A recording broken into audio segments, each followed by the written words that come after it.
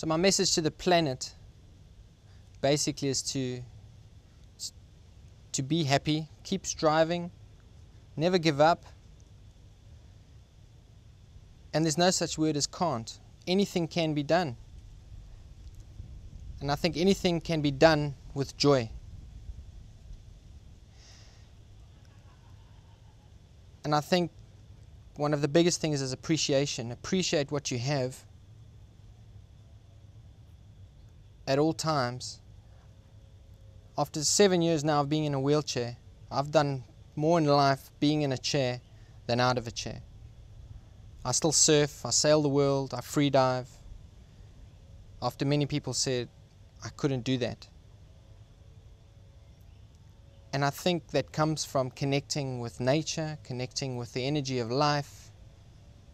Because we're all disabled in some way on the planet, spiritually, mentally, or physically. I got the easy part. But for the people of the planet, it's just be cool.